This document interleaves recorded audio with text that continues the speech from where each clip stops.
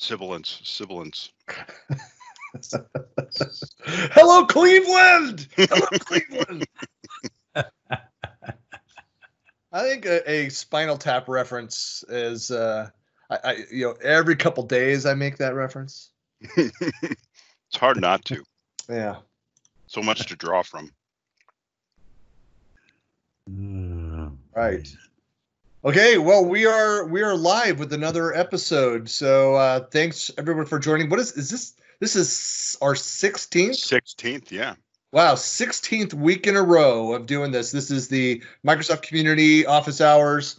And Sweet 16. Hey, yeah, that's right. I should have dressed up, done my hair. Yeah, I should wreck a car. Worn a corsage. That's right. Did you? What's his name? The guy that was in Breaking Bad and Malcolm in the Middle, the actor, the main guy. Bryan Cranston. Yeah, Bryan Cranston. Did you ever see his Sweet 60th? Like I think it was MTV or VH1 or something did like a spoof of My Sweet 60th, and he's still living with his parents, and he's go to the extreme. It's pretty fantastic. You need to check that out. I'm sure it is. That sounds cool. Surprise. MTV Mr. still Riz. Mr. Riz. Hello all. How's everyone? Hello. We are dandy. Dandy. Fantastic, yeah. Well, He's good. I'm going to be on the beach today, I think. Ausgeschiednet. Gesundheit. All right. Well, let's jump right in. Any questions come up over the last week that you guys would like to start discussing? What's the deal with all the changes with OneDrive? Yeah, what is going on with OneDrive? I saw there's some sync questions posted today out on the communities. Well, that and the whole family sharing thing now, and they still don't allow external, which all has something to do with your SharePoint backend gobbledygook permissions. Be the first time SharePoint mucked things up. Yeah. What? Let's say it's got a big legacy booty. Wow. That's baby got back. Place. Absolutely. Yeah, that's funny. You reflect into that bad boy, and man, you find all sorts of stuff. Yeah, I didn't read through. So what's been going on with OneDrive? They added the ability to upgrade larger files. I think they go up to a full gig now or something like that, and individual files. Yeah, they raised the limit. They raised the limit. They did a family sharing edition now. So what I understand is that you can share the files, but it has to be. It's just like SharePoint, right? You have to share to people who are in your Active Directory. So you're actually not doing anything different. But they opened it up to what are they calling it now? Microsoft 365 home users to allow to do that. So there was just, they had a big blurb announcement on their blog, a couple other changes. I thought you guys would know because you guys are the Office experts, right? So I've seen the rumblings. I mean, Hans Brender has been busy posting a bunch of stuff recently. I know he's been very active, and he's Mr. OneDrive. So yeah, if you go to the Office 365 community page in Facebook, and Hans has the top post there on that, just talking about poking around the sync admin report. I've seen a couple of them. I've not read into any of them other than the announcement last week about the file size increase, and just wasn't sure if there was something else that happened. No. You just mentioned Facebook, so I just knocked you down another notch. He needs that every now and then. Well, Mike, we are kind of doing these sessions and live streaming to the Facebook communities. So it's funny though. Every once in a while, you get people that come in and say, "Why are you out in these spaces? Why aren't you live streaming to some other odd location?" It's like, well, because this is where people go and ask questions. So we go to the peeps. We go to the people. Take it to the people. But people shouldn't be using Facebook. It's bad. Eric, you got to unmute Eric if you want to talk. Yeah. I mean, it's nice for us, three of us, but I don't have to unmute. My Teams just doesn't like my headset. This headset, I can hear perfectly. I just can't speak. No problem. I don't like your headset. Tell you. Tell your headset we also don't like it. Here, you From tell us. it. You tell it. We Tell don't it. You're like bad. it. You Yell are at it. bad. Bad headset. Bad headset. It needs donut aversion therapy. I say that just as I said it like that, and it's in my dog's ears, kind of like, no, not you. Oh no, not you.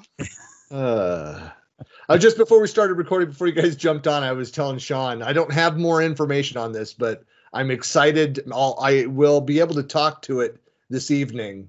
But on the radio, my favorite radio show, Armstrong and Getty, they were talking about donut aversion therapy. Really? It's a thing. it's a legit thing. It sounds like I can get behind it. I could get behind that. Yeah, I can't. I'm sorry. It's kind of. I think it makes me think of Homer Simpson about using fireworks to clean up his house, and at the end his house is destroyed, and Homer's response is, "It's going to take a lot of fireworks to clean this up."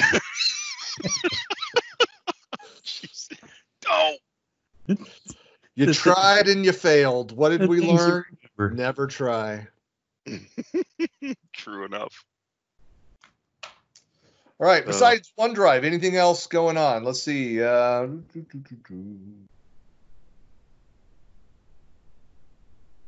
Doing some more PowerShell scripting these days. Reporting on alerts in SharePoint. That's all fun. If somebody's asking, it's kind of a simple question. Georgie is asking, is it possible to get automated notifications about company employees' birthdays? If they're on a SharePoint calendar and you set an alert, yeah. Well, it depends how you answer it. I mean, that's a lot of confidential information you want to access. And do you really want to know when your employees' birthdays are? Well, That might obligate you to a card or something. yeah, but it also obligates them to bring in food. So it's donut day at that point. You're right, Mike. Can't argue with that. It's part of my aversion therapy, so Mhm. medically required. But How's that realistically, going, by the way? Forgot Go to ahead. ask. What's that, Riz? I was just asking Buckley how that therapy is going for him. I've not tried it yet. But I'm planning to sign up. We're looking for No, an evening I meant report. the other therapies. You know, Yeah. therapy. he's got a few. He's got a couple that he. You look well. That's all that matters, buddy. Yeah. Well, I'll send out the weekly update later this morning of my therapy, Eric. So thank you for asking. We love you. Yeah. And what's your T-shirt? He's got his own calendar for. Yeah, that's right. So this is, I think you've seen this before. It's for the Green Dragon. So this is when I visited Hobbiton down south east of Auckland, New Zealand. East of And yeah, I could have spent there. It's one of those times where, let's see, if having a coffee in the morning doesn't wake you up, try deleting table and production database instead. Yes. Who has had that experience first thing in the morning? Cheers. It's a zinger. It's a zinger. That's for sure. Yeah. It's a real world example, though. It is a career limiting move. It has the potential to certainly be one. Yes. If they know that it was you, yes. And there is no backup. Audit all the logs. Oh wait, they were logged in as SA. Oh yeah. Yeah, I worked for a company that had all of their portfolio management, all the project management of about 180 PMs and analysts being done in one Excel spreadsheet that had shared access.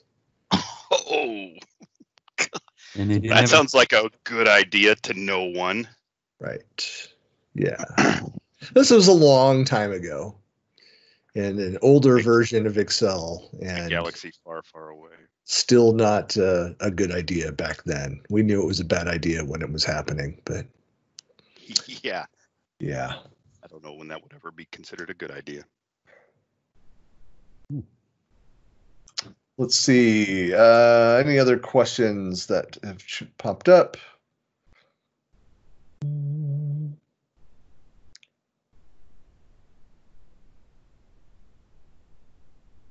Does anybody know much about Intune? I used to do a lot of work when it first came out, but they really changed that around.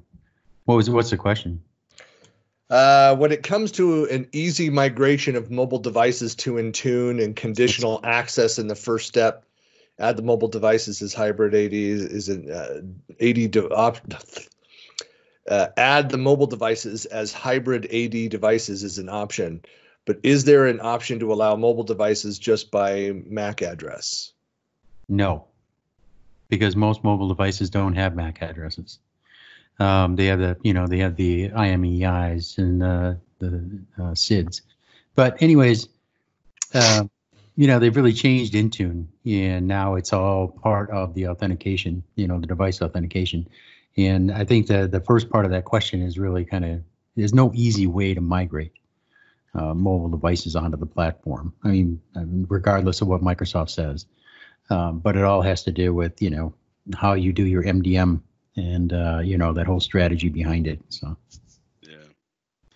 But no, you can't do it. There is no such thing as a Mac on a mobile device. Now, if they're talking iPads, is it coming over cellular or is it coming over Wi-Fi? Because in Intune, you can do computers and iPads and, Android devices, if that's what they're talking about. Okay. No, because it's all user authentication. There's a device authentication, but that's based off of an actual GUID, an actual SSID, or not an SSID and a SID. So I don't think so. My final answer, I don't think so. All right. So I've got a broad question. I think there'd be some interesting discussion around, possibly, if Eric has anything good to say. Actually, Christian, I was just going to take us back to a question from last week. Oh, that's right. That is your thing. Okay, what did we gloss over last time? Our avid listeners, you know that I like to refer back to things that happened 2 weeks ago. Did you see how I called you out on that in the notes in the blog post? I did. I really appreciated that too. It was great. No, I had nothing there. I just wanted to bother you. I know. Yeah. You are vexing. Yes. Yeah, I'm getting to like this guy. Christian. Don't very well give it a little time. Give it a little time, Mike. Yeah. He'll grow on you, then you'll scratch it off like it's like a scab that doesn't quite ever heal. Jeez. One of those warts that kind of grows back. That's right. More of the wart. It's that hardened skin, dead skin over the wart. It's a cyst. Yeah. We all. What Christian's trying to say is that we all have our talents and our plates here on the panel, and we all bring specific expertise that we're happy to provide to the community. Like Super Friends. Yeah. Super Friends, yeah. X Fact, the Mutant X something. All right, so David asked the question, I would like one or more who use OneNote in their business. Tell me how they use it, for what purpose. So business cases, how are people using OneNote? I can tell you that I got a couple of customers that are actually sharing. I mean, shared notebooks is a big thing. I have a county government actually that their whole basis of their documentation, believe this or not, is OneNote notebooks. It's a sad thing to say, but when you think about it, it's actually SharePoint in the back end, right? So, they have other means to access that data now. They're just discovering that. They were putting it in OneNote. They had the shared notebooks. Now they are going into SharePoint going, oh, hey, we can look at this in SharePoint. We can look at it, blah, blah, blah. But definitely shared notebooks is a big thing. I use it. To do a lot of handwriting. I have a Surface, so I love the handwriting recognition of OneNote. From a business perspective, when I'm in meetings, I can write faster than I can type. So, in the consulting biz, I can also say that many consulting companies, anytime you work for a client and you're trying to share notes, you may have, not that this is best practice, but you may have shared logins and things like that. That sort of information goes great in OneNote, as well as whenever you're meeting with someone, whiteboard capture is fantastic. Yeah. Because OneNote, you can bring that into OneNote, take a picture of a whiteboard, it'll OCR the text. Since we don't have the proper whiteboard yet, and I don't know when they're doing, I know a lot of people are asking for the expansion of that tool to make it a co-collaborating, a Teams experience and not just a Windows experience. But yeah, OneNote, that's a great example. Yeah, the Office Lens tool works great with OneNote too. I've seen some companies using, consulting companies using OneNote for all of their best practices. Their full lifecycle implementation practices are all sitting in OneNote. And every time somebody has to reference a document, a line item, something for a project plan, it's all sitting in OneNote, and it's all changeable and dynamic with a particular organization or project. One of the things that I loved is when Outlook, as part of a new meeting creation, added the OneNote, and initially as an add-on, it's kind of the standard thing now. But the ability to go out and so I have it on by default, and then select between shared notes and personal. So if it's something one-on-one and it's just me that needs to look at it, being able to capture that, just make it part of the standard template is the way that I run meetings and capture that information. But those shared assets, I mean, for every one of my clients, I have set up a whole OneNote infrastructure. And so meeting notes and ideas, and keep a running log of every interaction with those clients, all in OneNote. So it's I often say I live inside of OneNote on a daily basis. Yeah. Hey, Hal. Hey, Hal. Hi there. How's every little thing? Good. How cool is it in Arizona right now? Cool. Well, let me see exactly. I heard it's going to be like 105 there today.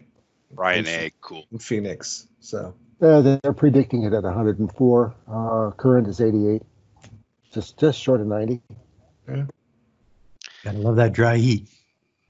Yeah, and from the looks of it, it's going to be that way all week, though I do see some clouds showing up on Wednesday. Precipitation chance 0. Instantly vaporizing those. 0. And that is next the weather. Thursday. How? Oh, 10%. We might see some. It's actually 10% next Thursday and Tuesday and Wednesday. Meteorologist, how? No. One thing I did want to bring back on the OneNote thing is I found out something last week that really bothers the just aggravates. And the thing is that I was using OneNote and I was copying and pasting text. This is just off of a notepad document, right? And it had a link in it. And OneNote has this really annoying, they call it a feature, but it's really annoying, is that whenever you paste a link into it and OneNote identifies it as a link, you can't remove that link. Even though you don't want it linked, you can't remove it. It doesn't allow you to do that. So what it does is that you add the link, it'll actually paste in the title of the link that you're pasting in. If you just want a URL, the URL, it'll put the title, and then it'll put in the image of the page of. So as an example, I created a listing of steps to do in order to accomplish something, inside of a router, and it was the steps to take. And in order to do that, one of them is you have to download this code from this website. So it does a wget, and it's a single command line, and it has the URL at the end. OneNote, for whatever reason, will not allow me to take that link off of that text. And I looked it up online, and it seems like it's just a big thing that's been going on for years. It's been on user voice, is that Microsoft will not take this feature off, is that OneNote actually scans your documents that are inside of your notebooks, and it looks for links like that, and it'll automatically hyperlink. It'll turn it to blue text, and it'll hyperlink it, and you can't remove it. It just makes little sense to me, but part of the value add. Yeah. Yeah, I was going to say that, so the one way that you can remove the rest of the added, because it's annoying to me when I'm just trying to capture a URL that it does that little conversion. But if you hit the back button once, it will undo that addition and just leave your URL. But it's still, as you point out, it's still a hypertext link. Yeah. I didn't realize that you can't remove that. I've never tried. I've tried changing the font. I've tried changing it to, change the formatting, because you have an option to select code. So you can do, it comes out as code formatting. I think it uses Consolas font or something like that. But it does, and it still links it, even though it's, so I'm like, yeah. I've noticed that, like in Word, I mean, you can go in and it can remain a hypertext link, and yet you can remove the underline, change it to black or whatever the color of the rest of your text. Yeah. So you can make it look like anything else, but the link is still there when you float over. But yes, you can't do that in OneNote. So not that advanced. Yeah. Advanced in so many ways. The interesting thing about that is that you can actually change the hyperlink. If you have a given URL listed here, you can actually change the site to which it links. You can modify the link. You just can't remove it. Yeah. Well, and the problem is when I deliver this document to someone who doesn't, it's a process document that's given to a customer, and when I deliver it to them, they copy and paste it, and it copy and paste with that hyperlink. Yeah. And that hyperlink doesn't go anywhere because it's it's part of a process, and it's just kind of a pain. It really is, because I always get questions about it. They're always like, well, I click on this and it doesn't take me. Well, no, it's not supposed to. Yeah. Yeah, I guess if you got the documentation, one way around that is to, especially if it's like an internal, it's only you can follow that link, and to replace the URL, the written URL, with the title of the document that they can't get to, so that they at least they understand it's something that they don't have access to. And I've even tried a suggestion on the web, which was to save it as a PDF. And in previous OneNote, I think it was OneNote 2013 or something, when you saved it as PDF, you could strip those links out because the PDF didn't show it as a link. Now in OneNote 2016 or 2019, whatever I'm using, I don't use the Windows 10 version because I don't like the Windows 10 version, but the desktop version, you do a save as PDF and the link comes right along with it, and it's a clickable link in that PDF. So. Yep. Yeah, Hal, we're sharing other like business cases for using OneNote. Ah, yes.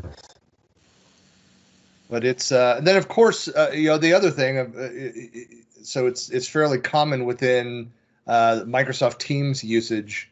Most organizations have don't use the wiki functionality, the formally built-in wiki capability, and the big push was stop automatically at the creation of a new team adding a wiki and then not let me remove it.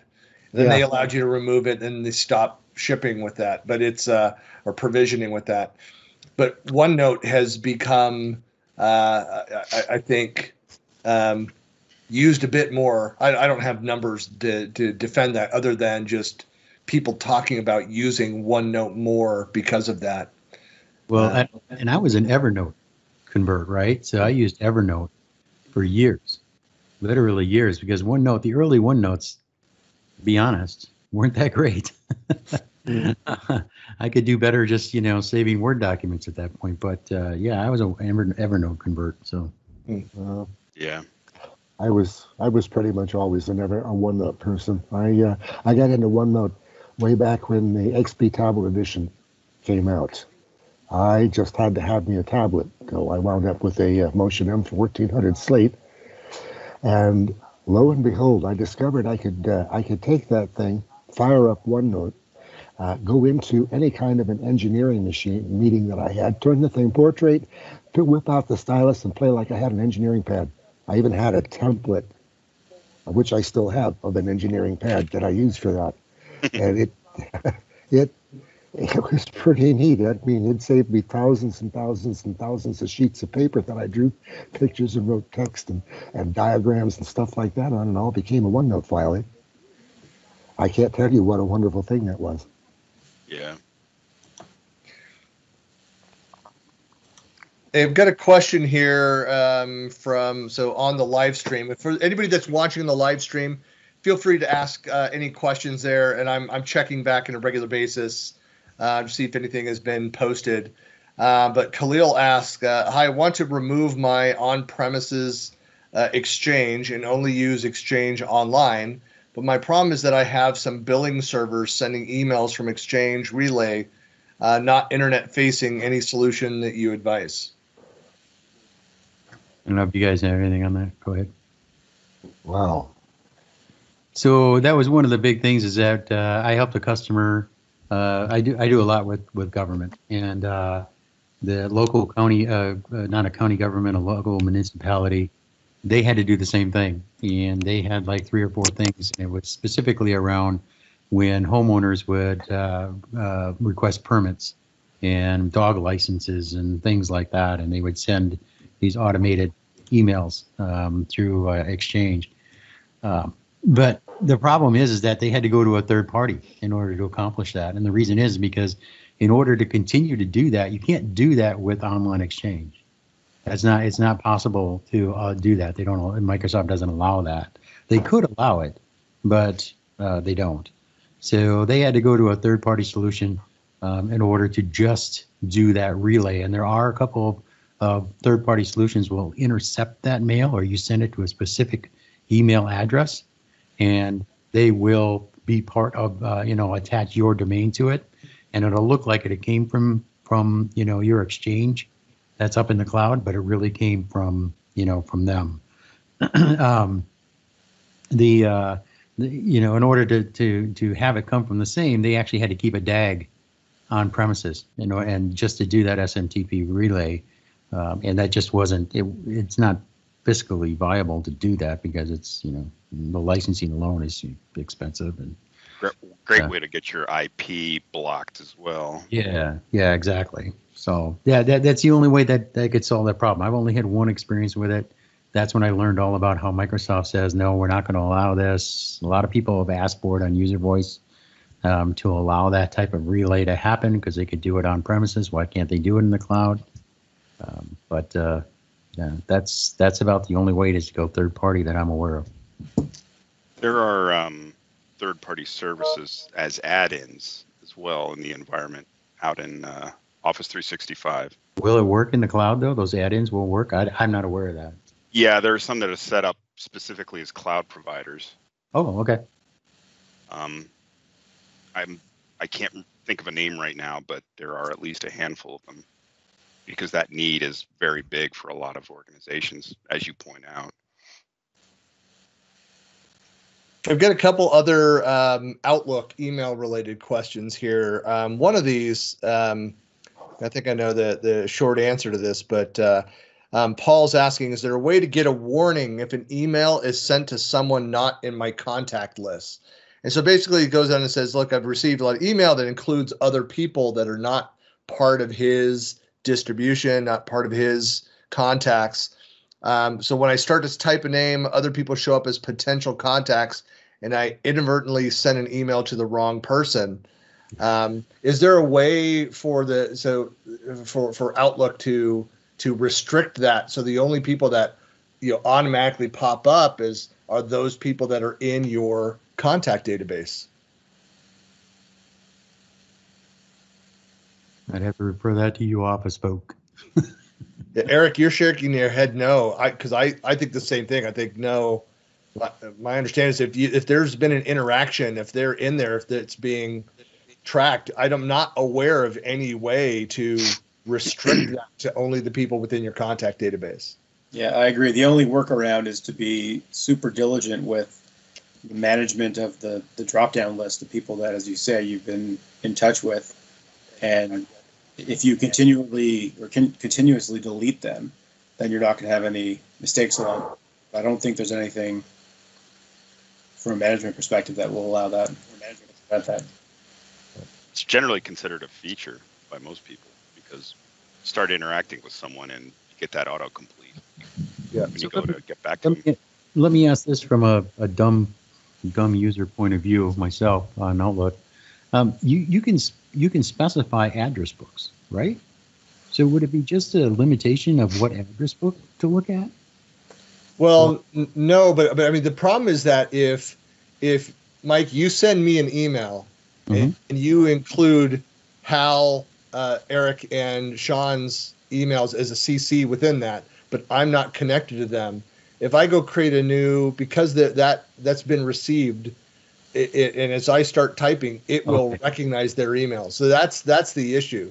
I've often wondered the same thing. So the complaint is, I mean, I wonder about this from like a GDPR standpoint and other standards, is that you've got to be careful, like now who you're CCing and whether they want to have their, because somebody complained to me, this is like a year or two ago, of having been included on an email that was a community related thing with somebody that they were trying to steer clear of. I'm like, okay, one, how would I ever know that? Two, send an email. I mean, the laws still apply. If they're spamming you and you've not intentionally joined their distribution list to be spammed by them, then they're breaking the law. I mean, I get this all the time where people are adding, I'm on lists somehow, and I imagine this is how I'm on some of these mailing lists. And so I'll go and remove myself and mark, you know, it's a pain in the butt to have to do this, but say I never added myself to this email distribution and block them. And if it's via other, you know, Gmail or other, then I report it as spam. And, you know, so I go through that almost daily process of purging that kind of stuff. But it's other times it's been a saving grace where I've not directly connected with somebody, but I've had some through, you know, community discussion interaction with, but have their email in my system. Yeah, I get a boatload of spam email especially from this Buckley Planet place, man. It pisses me off to no end. And you know, what's a tweet jam? They're relentless, totally positively relentless. I always like to go back. So, you know, we complain about this, but I have to tell you, I had in my freshman year in college, I had a good friend of mine, Brant Looney, who the name befits. That's got to be an assumed name. That can't be his real name. It's funny is that the witness protection program. It's funny is two of his sisters were models, just really good looking family, but they were models for years over in Japan. No, but they didn't go by their last name of Looney for some reason. That's his Looney. Imagine that. I know. No, what's really funny is he served in LDS mission.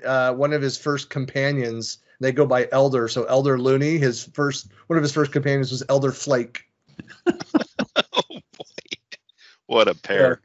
Which is a big Mormon name. It's Snowflake, Arizona isn't named after snowflakes. It's after Snow and Flake, two families that developed that whole region. But anyway, yeah.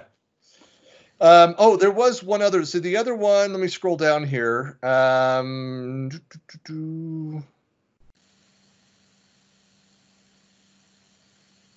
while you're getting that, I'll just go forwards because I like doing that. Huh. But that would be a very powerful feature. Going back to the email and I'm just thinking through being able to restrict that. Yeah. If you just had that option to turn that off and on, to say, hey, only allow those that are already within my address book. I had thought that. I mean, Gmail has that, right? So I'm forced. I mean, like hands be tied behind my back and I'm forced to use Gmail at certain times. And they actually have that option. It says, checkbox, add contacts from replies and forwards and things like that. But I'm surprised Outlook doesn't have that. Yeah. Maybe it does, and none of us know about it. I was just checking to see if there were any comments that somebody's like, no, you can turn that on. Nobody said that, but you guys are idiots. What are you doing? Nope. Hey, here's another one around email signatures. It says, I want to set up an email signature for an entire organization from one place for all staff. I tried to use Office Exchange settings but it does not allow to insert company logo, position of each employee, and text formatting. And so does anybody have a solution that they've used? I've used a third-party solution at two different places of employment that will, you can just Google it, but they will actually allow you to do exactly what you just said. Same here. Right. And part of the problem is that one of the things that they mentioned was they wanted each individual person's title, right? So when each individual AD user would have to go out to this service, and then, that would have to tie into your AD in order for that to read what the title is. But through Exchange's own mechanisms, I'm not aware of how to, Mike, you can name third party. We're fine with if there's anything that you recommend. So yeah, so there was one I can look it up. The one I just used. Let me look it up here. So the one I'm a fan of is, and it was mentioned, somebody else responded, was Exclaimer. And it's really powerful. I think for a lot of organizations, email, the signature file it's a often left unused marketing tool as well. What's brilliant about some of these third-party solutions. So I think we're all agreed, unless anybody has any hidden knowledge about things that you can do in out-of-the-box Exchange.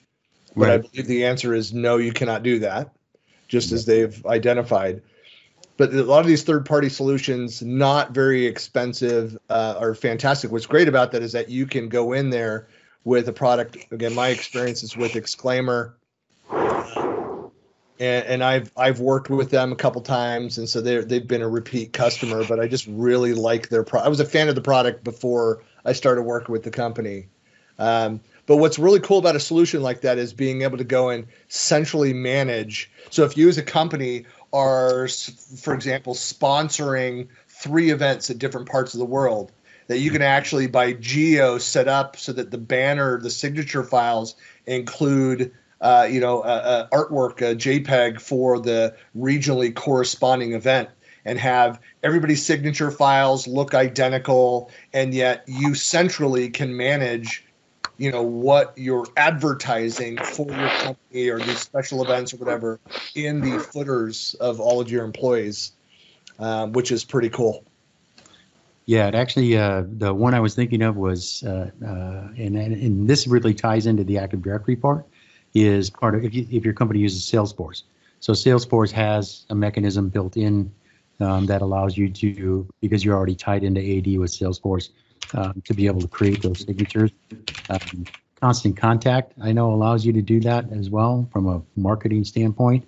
And then the one I used when I was with another company was called, I think it was Wise, like Wise Creator or Wise Stamp. That's what it was. So, Wise Stamp would allow you to, create your own signatures and do multiples, like you said, Christian, be able to, where you could have like 3 or 4 that you could pick from. Yep.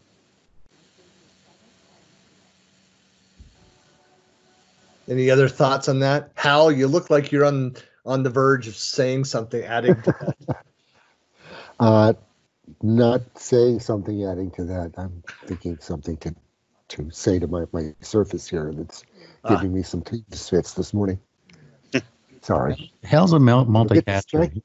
He's got like 10 things going on at one time. So we're never really sure if he's with us or he's, off doing something.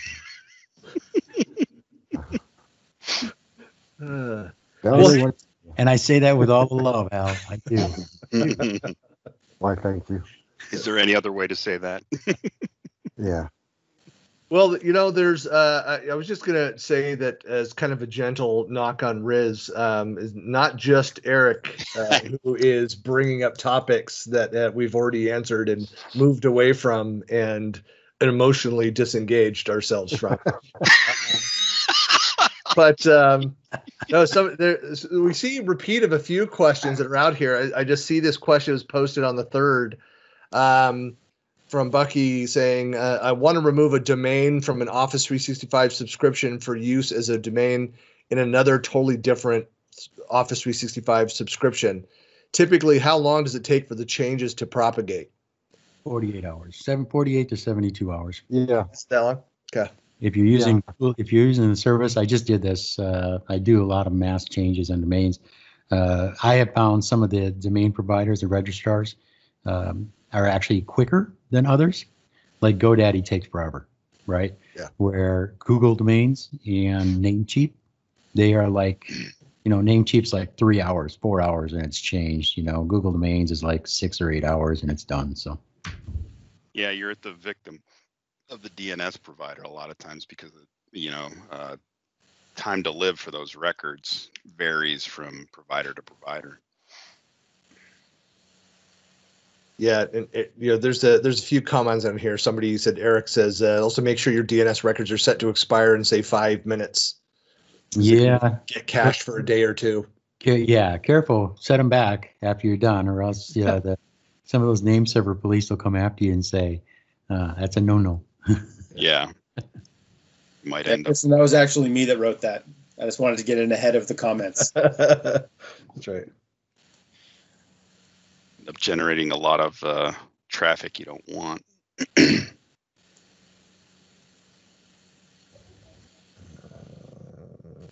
Oh, here's interesting. It's a roundabout SharePoint question. Chad says, hi, I'll just throwing this out here to see if anyone has run into this before. We had a user who was licensed with E5. She lost her license and then it was given back. There was an expected pause in functionality. Now everything works perfect except SharePoint, which impacts OneDrive, Teams files, etc., both desktop client and web version. When signing in, there is an error that the user doesn't exist in the SharePoint directory. If you look at her user account, you can see her OneDrive set up with content. It just won't let her in. License has been back for maybe 12 hours. Does the resync take longer? That's going to really depend. Because with SharePoint... Wait, the SharePoint question, the answer to that question is it depends? Yeah, I imagine that. Wow. Yeah. But with SharePoint, SharePoint keeps its own mapping of users to accounts. And so a user in SharePoint is mapped to an Active Directory or another source account, but there's not necessarily a one-to-one. And if that user ends up getting deleted from SharePoint or removed, and then you add them back with a different, for instance, SID in Active Directory, they're going to have two different entries in SharePoint. And so the reason it depends is because if they are in there as two different users, they are going to look the same, but it's actually two different accounts. So that's a problem. Yeah. There were ways on-prem, I know of, getting that users table back in line if you wanted to consolidate it. In the cloud, I don't know what the options are. You might want to look at the SharePoint admin commandlets for PowerShell to see if there's anything about consolidating users by login. And I would bet you'd be able to, that'd be a support ticket. I bet your support could do that on the back end. Was going to be my suggestion. That sounds like a support ticket thing. Yeah, so if that's the case. There's been a lot of that. There have been a couple of MVPs I've seen that have had E3 accounts, and of course you get an E5 as part of your benefits, and trying to get those swapped back and forth, and there's some gyrations that have to go to go with that. But in this case, this sounds like a ticket. Yeah, all you lucky people that get E5s. I hate you. Yeah, the one thing I keep asking for is that, with the E5, with all the perks, the MVP perks, I would like a project license, but I've not found anybody that has that. I don't think the project people have it as a perk. Thinking of my existence. Project Online? Yeah, Project Online. Huh. No, I don't know. Yeah, that's a separate license. So I'm asking, but I've asked in the team, and it just gets kicked around. But I don't believe it's a it's a perk. Anyone out there? So anyway, no, I was going to say like another how that person's license was removed or paused or whatever could also determine that. So are they still in the system? Were they completely removed? That would be expected behavior to come back and have a second profile if they were removed, even for a short while. And, if it was just paused, if just the license is expired, I again agree with you guys. If the disconnect is there, talk to support. They should be able to fix it. But if they were removed from the system, deleted as a user in any way, then let me ask a question then, because in AD you have a recycle bin. So if you delete a user, that user actually isn't deleted unless they're specifically purged. Or that's what I'm saying. Is like we don't know. Like when they say removed, like so there's a number of different factors. That's exactly my point. Yeah.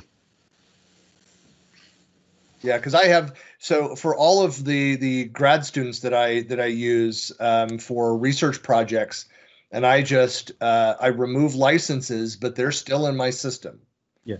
And so I've worked with a couple of them repeatedly, and so I just reactivate when they're working on those projects. Yeah, another great point why you want to disable someone, not delete them. Right. Typically from an Active Directory, or in this case, SharePoint. Excuse me. And I had one situation where folks were like, they didn't understand. They were using the old sync, AD sync between on-premises and 365. It used to be, back in the early days before it was AD Connect. Anyways, yeah, exactly. And what happened was that they were like, oh, if we delete them on premises, oh, we deleted this user accidentally on premises. Oh, well, their account's still going to be in 365. I'm like, no. Yeah, with a totally different ID. Yeah. I don't think that means what you think it means. Again, if there's anybody that's watching, we've got another 15 minutes. If you've got questions that you'd like us to try and tackle, feel free to ask. We've got about a dozen or more people watching in a couple locations. So feel free, if you've got questions, let us know. Anything else you guys have run across? Any other discussion points?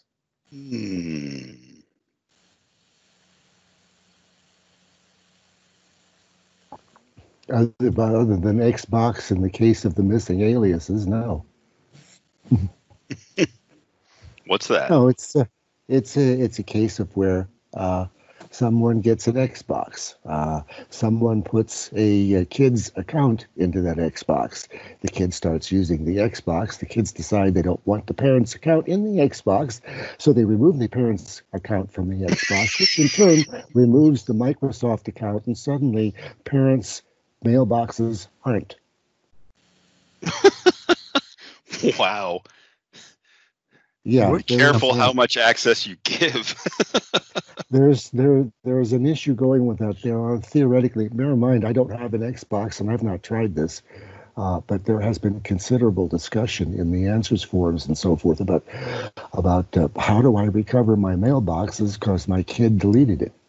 Wow. And it's there's no real good way about it because they come with big warning, deleting this from here deletes it from everywhere, and that somehow gets ignored or not seen or not understood, and the result is a mess.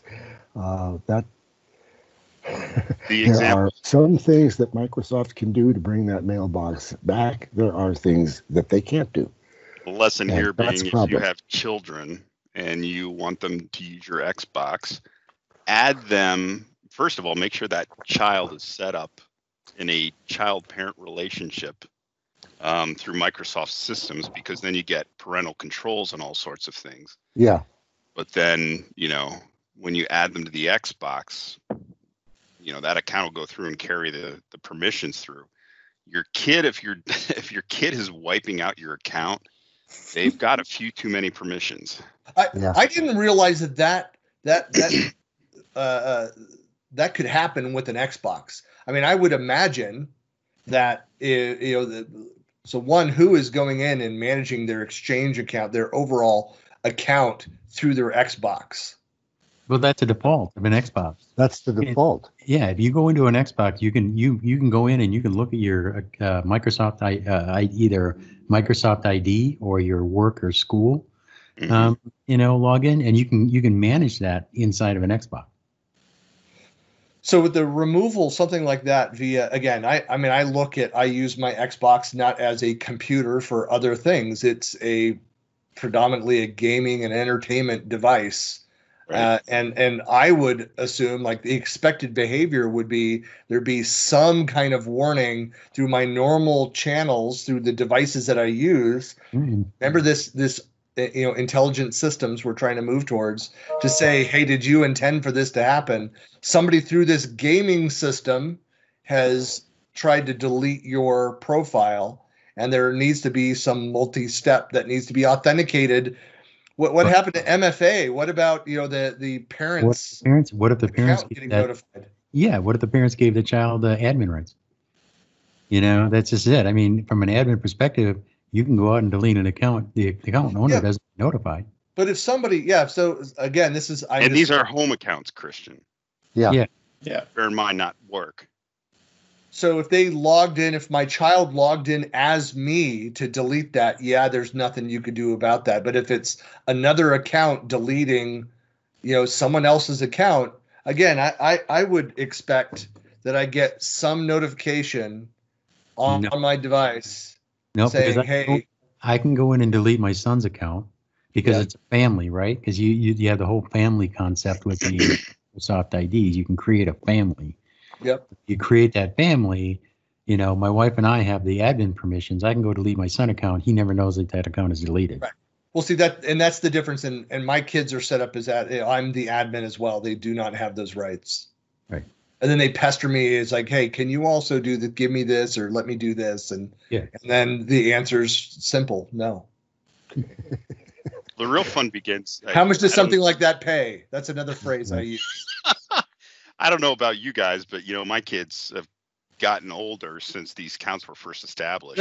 All of our children have gotten older, Sean. What's your point? It tends to happen.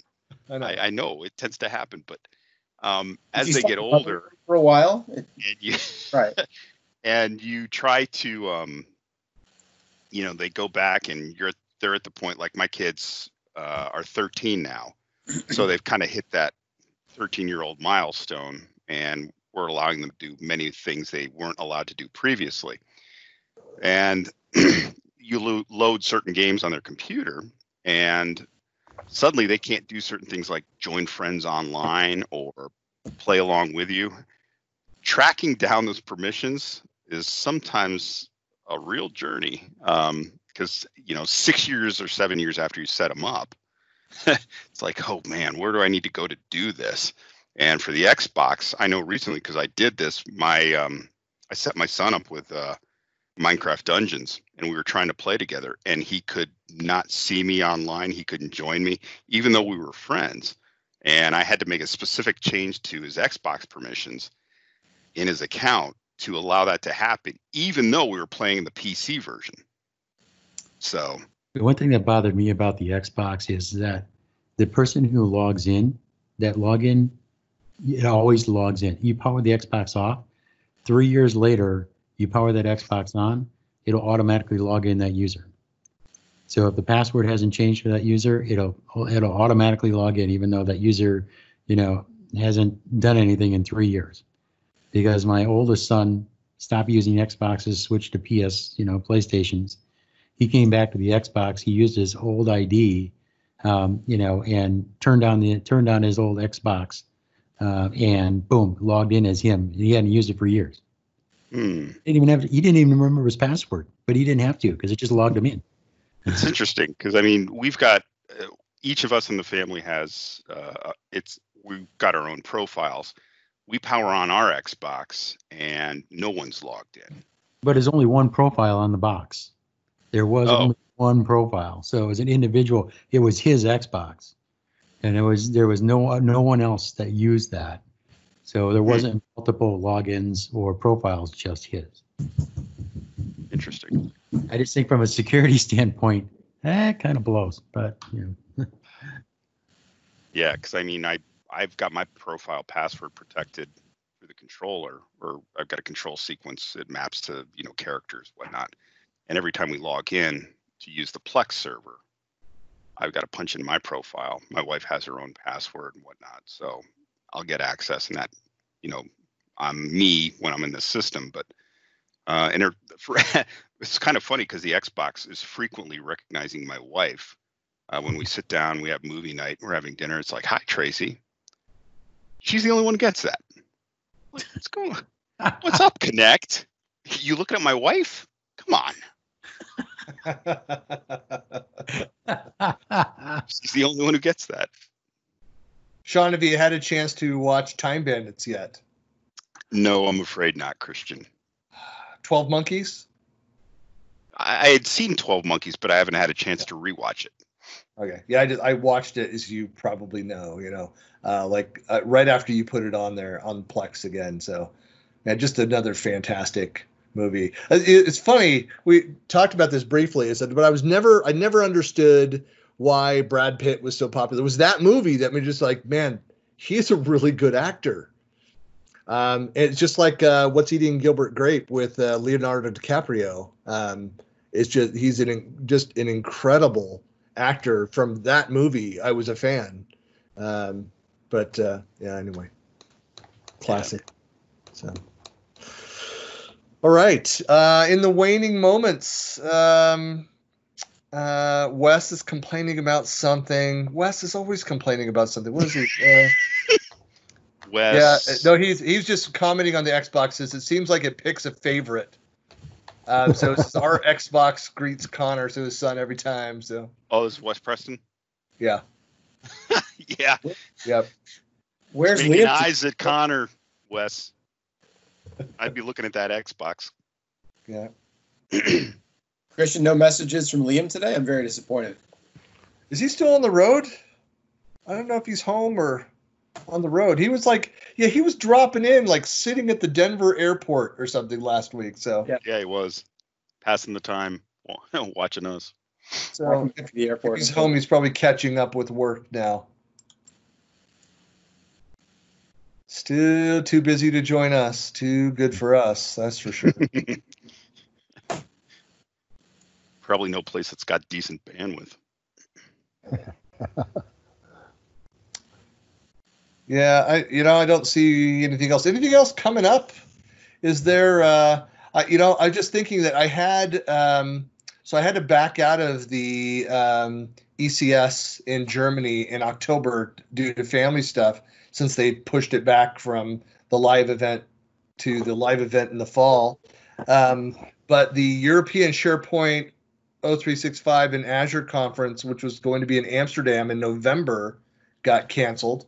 Yeah, just canceled, not canceled. Not rescheduled. They're going to be doing Nice, France next year, October next year. So it's is there anything else? Is Rackley's event still happening, the North American Collaboration Summit? Yeah, as far as I know. Last I saw it was, but who knows? I think that's going to go on, Riz. He's going to do it. Anybody going? No one? I'm driving down. I was supposed to go, but I've got we'll have to check the quarantine rules because I can't go down and then get stuck back in Canada for 14 days under quarantine. Yeah, that would kind of suck. That's in September. Much as I love Rackley, yeah. But yeah, it's in Branson in September.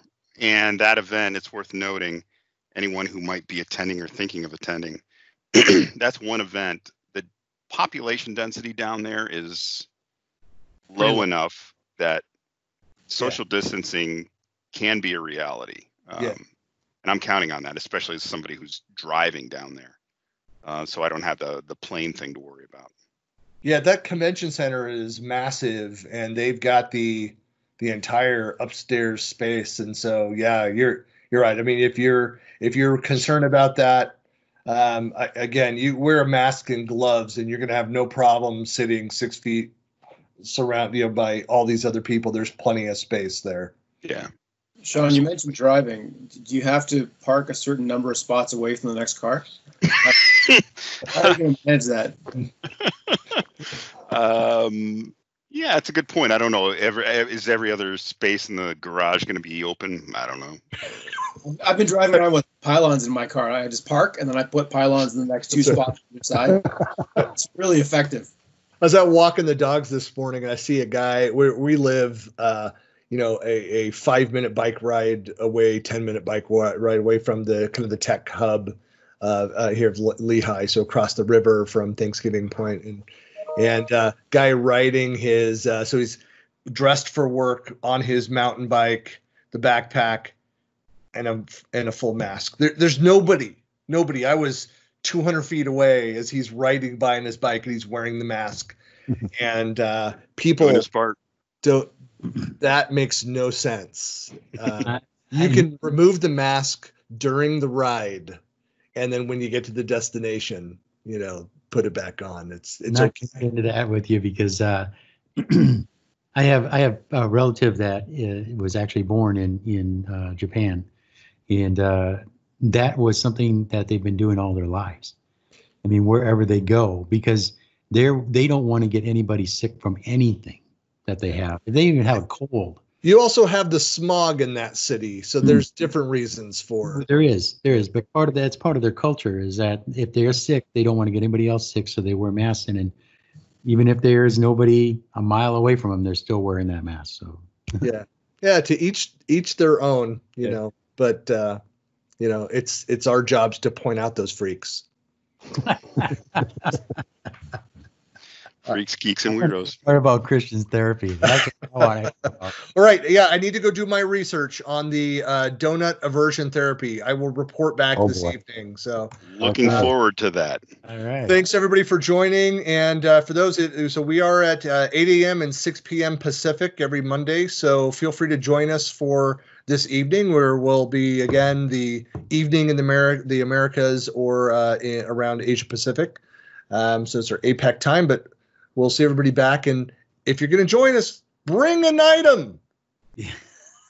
Same bad time, same bad channel. That's right.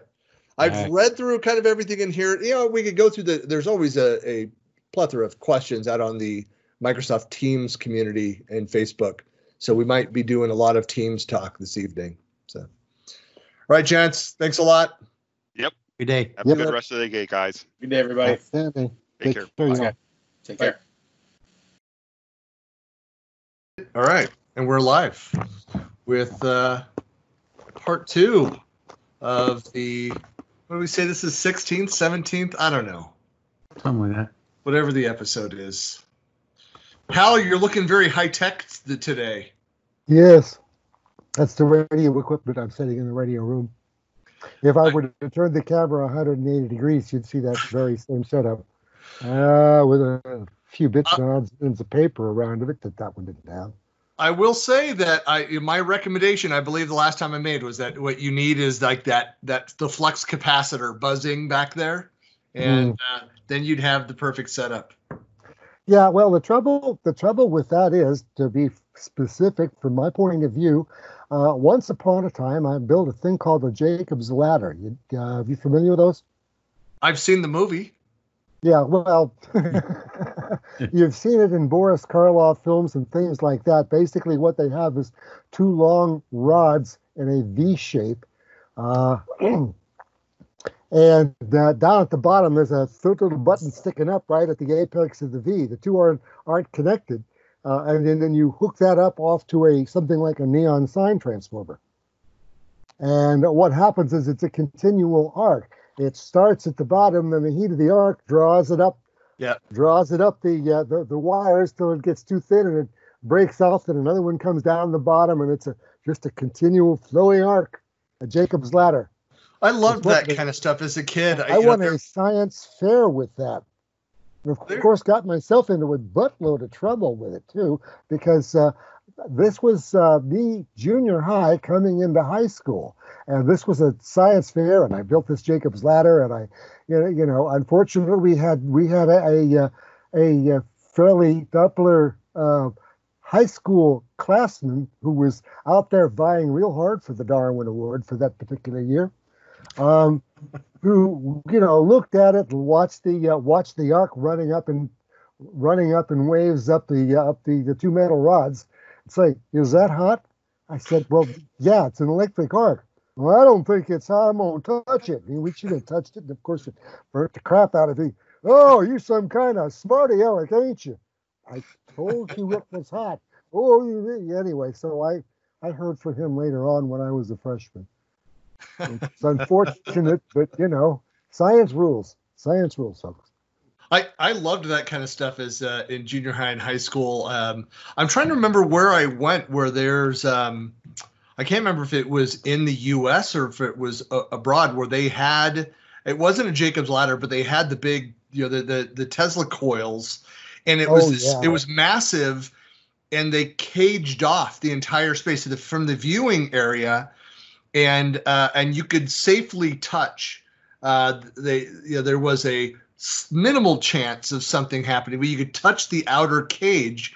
But the whole thing, it would arc and spark on the cage, the surround, but it was supposedly safe enough to touch. I didn't venture so far, but I always wanted one of those globe things with that you touch it and your hair kind of stands up, and you get the home versions of those, which are a little bit lighter weight. But I was just always fascinated by those as a kid. Very, very, very, very high voltage at almost no current whatsoever. That's what actually happens when you rub your kitty cat and touch his nose. You both get a shock. Well, that's at many thousands of volts, but the actual arc itself is in microamps or nanoamps or just ridiculously low current.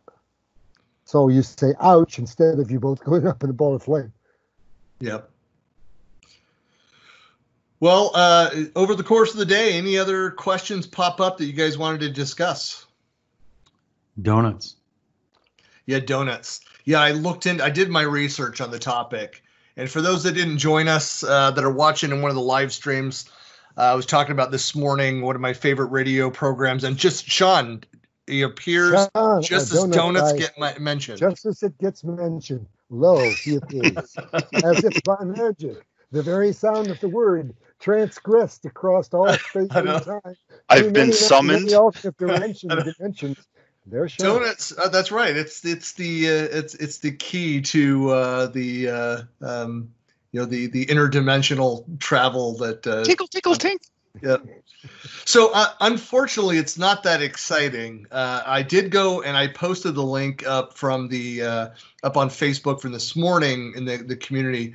So one of my favorite radio stations or radio programs, Armstrong and Getty, morning guys, were talking about donut aversion therapy, and all the links. Of course, they have the little video of them talking about it and joking about it. But the every link, and I went out there just to make sure is this like a legitimate thing, like it's to see if there was any discussion around it. And the idea of aversion therapy is it's like my parents tried this with me as a kid.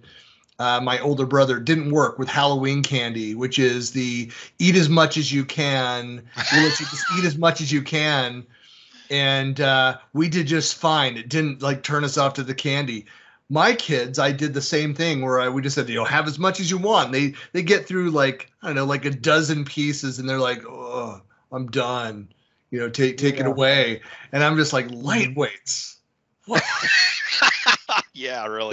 That must be my wife's DNA. That weakness that they can't eat more candy in one sitting. But anyway, so around donut aversion therapy, it was much the same thing. There was a lot of links to aversion therapy, and there was somebody that mentioned donuts specifically, but it was this idea of eating so many donuts that you'd be sick of eating donuts. I think it would work for that day, that afternoon. I don't see how it's possible for it to be ongoing and at work. Well, I've heard stories about folks that have worked in, not folks direct, but folks that people that my parents knew that worked in candy factory. It seems to me my mom knew somebody who worked in a See's candy factory.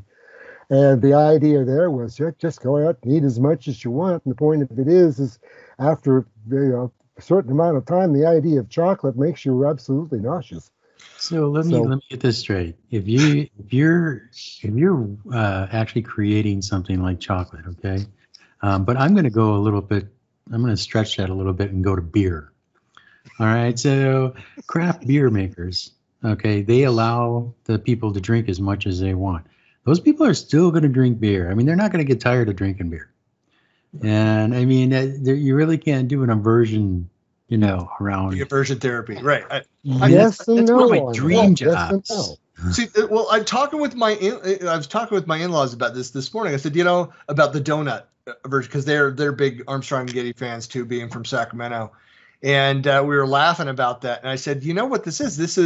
That's like what's missing is the Clockwork Orange piece. Like what's the version of that with the donut eating? So so my mother-in-law, she's like, well, what you need is every time you take a bite of the donut, you get somebody zaps you, so you start associating the physical pain. Yeah, that's an association. Yeah. Trick. That's Well, like I think that would be aversion therapy for me. That's Pavlov's dog, man. I mean, I'd be all over that. Go ahead, zap me. Yeah, I'm gonna have a gut zap. Yeah, I'll take it. Thank you, sir. May I have another? Thank you, sir. May I have another? Yeah, because I know I told you guys the story of my time in the we called it the petting zoo. One client I had. Be careful how you phrase this now. I don't remember the story, but just from that description, it doesn't ring a bell. A client that I had, and we were back in the Moss 2007 days, and we had gone through a massive implementation, and we were in a situation that was after an upgrade. We were trying to roll out some new code, and so the rollout got started early in the morning. And the manager at the time brought in donuts because everybody was going to be very busy. I was kept particularly busy because the code, when it rolled out, did not go the way it was supposed to. Tried to do all sorts of things to get it up and running reliably. Ended up ultimately doing a bunch of binding redirects and web configs and things like that to get it up, but I couldn't go out to eat that day, and so all I had were donuts. And I shamelessly ate about 18-20 donuts that day. Oh my goodness. Piece To of the cake.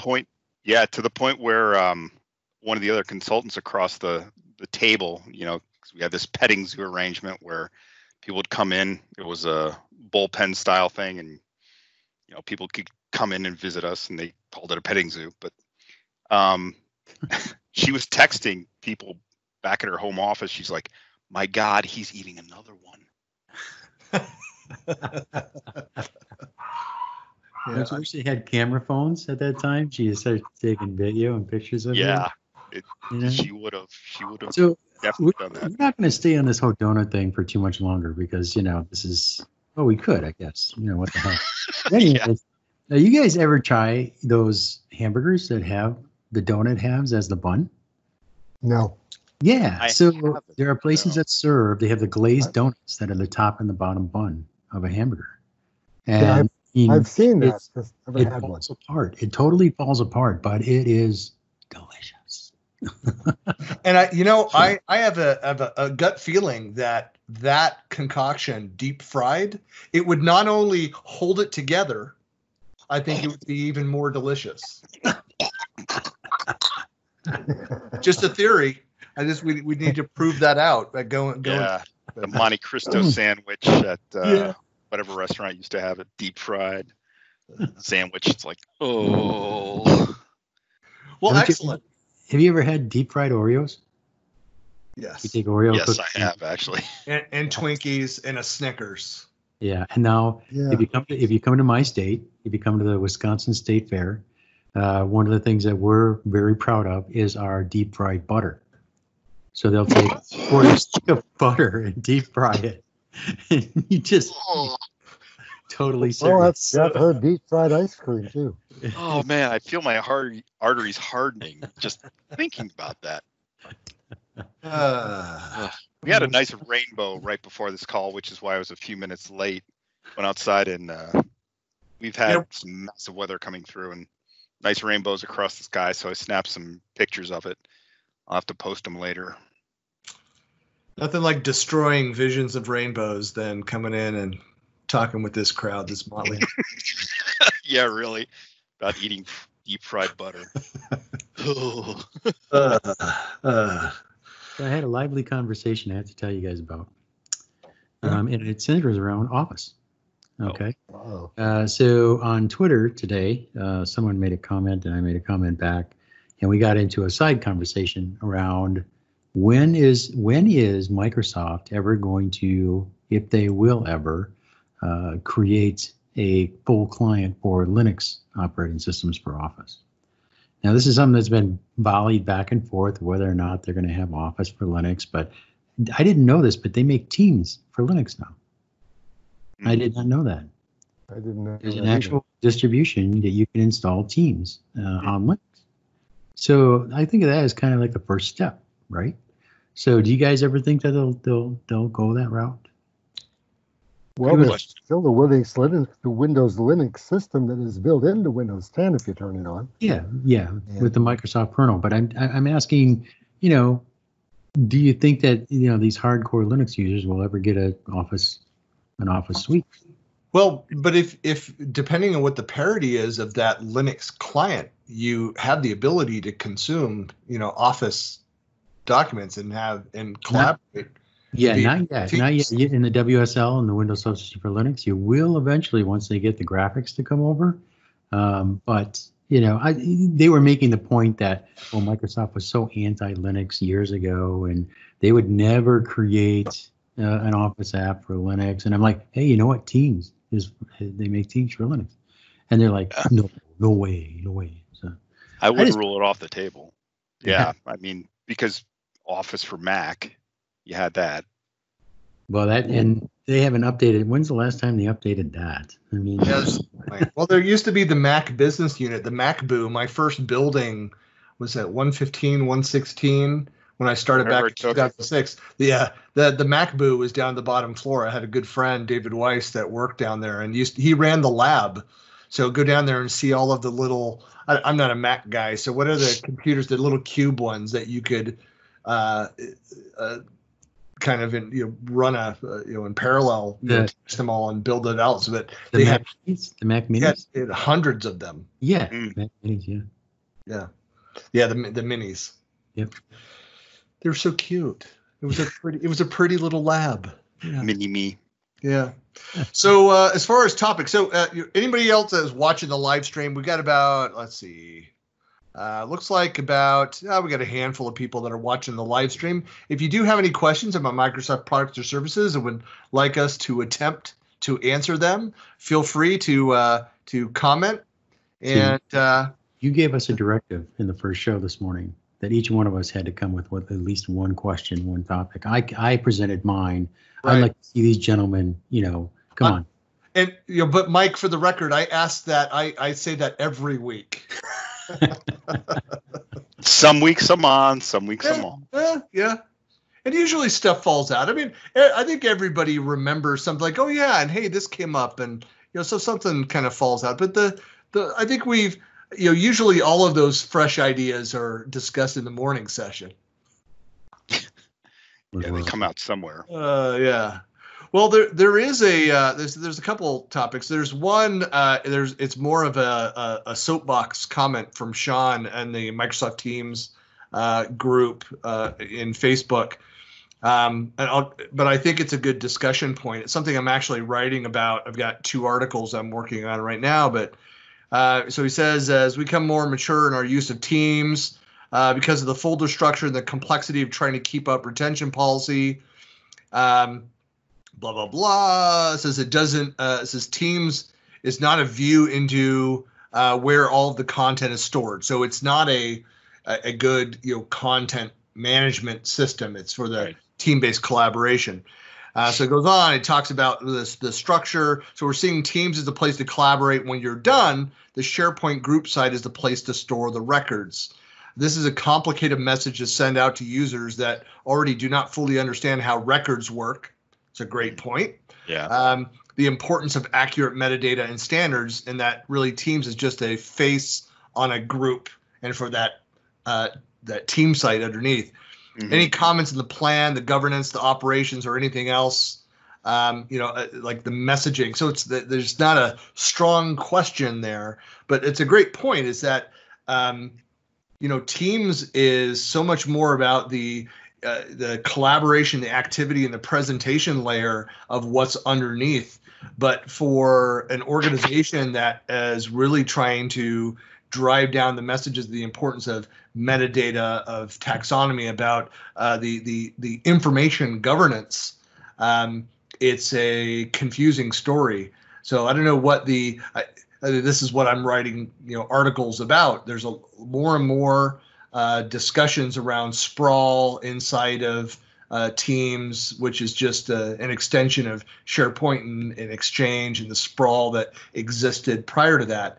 And it's a discussion in my mind more about information management, knowledge management systems at all, not just Teams. Teams just is the latest flavor of that discussion. But any thoughts of how you guys describe this, of governance and what people should be thinking about with Teams when it comes to governance?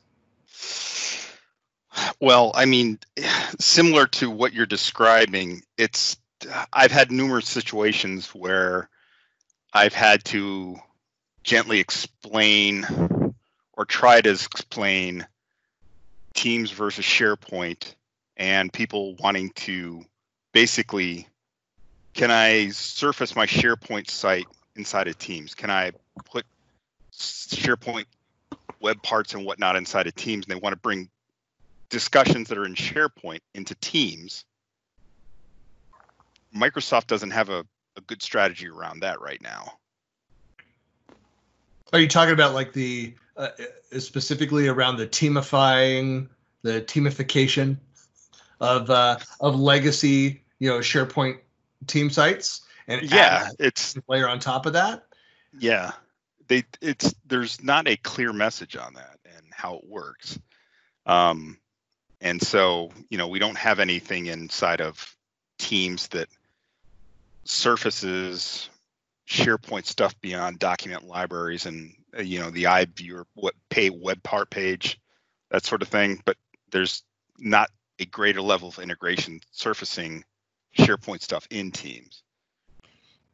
Yeah, I could say that from some of my experience has been around sitting in a room listening to even some of the partners try and do an explanation around how Teams is supposed to be presented and how Teams, what the solution is for the customer.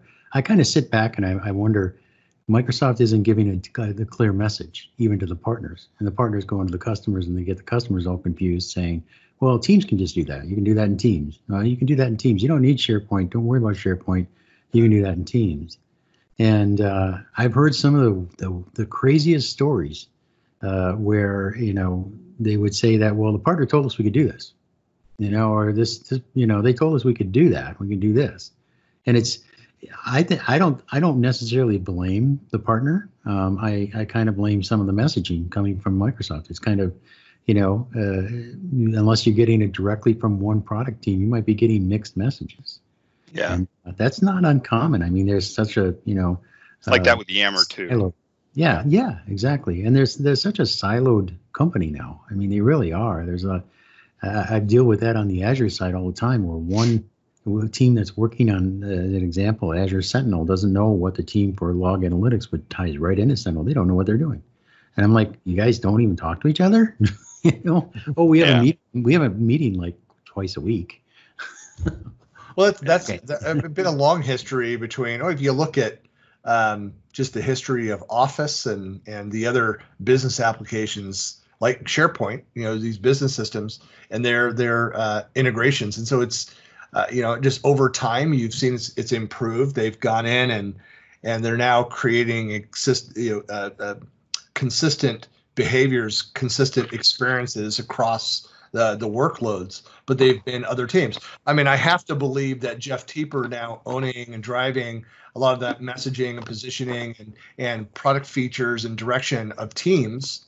We're going to see a more unified story with some of that in the background. We've not seen anything specifically come out around this issue of teams, but again, I look at it's a partner opportunity.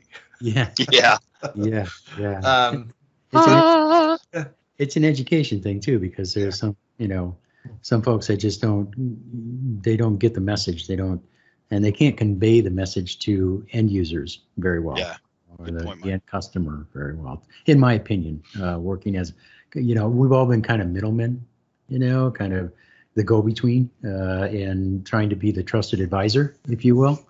And sometimes, the customer's not getting the right message or the message that we think they should be getting. So true. Very yeah, true.